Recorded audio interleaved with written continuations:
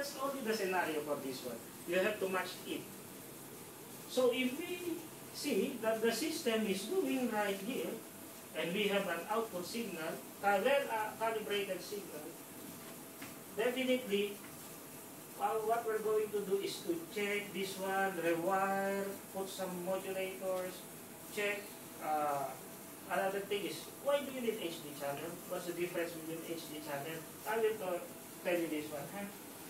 If all these channels has been properly calibrated and put the devices and equipment, definitely you're going to have a clear signal. Always remember that even I'm going to put up a system here which is HD, and I'm going to link it here, is still your output is RF. What type of modulator that I will use? I will use a QAM modulator. A QAM modulator runs on an MPEG digital system. An MPEG digital system, you have a digital modulator.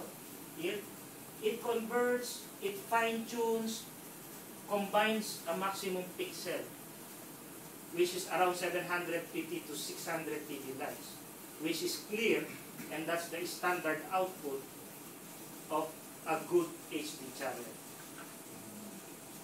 And then you cannot change your backbone, since your current backbone is coaxial cable, so definitely you need that and you have to retain it on your end subscriber.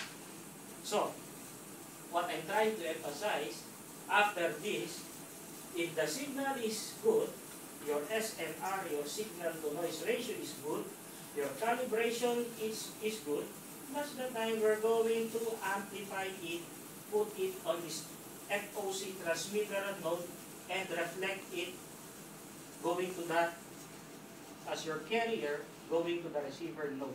Can you go to the other slide?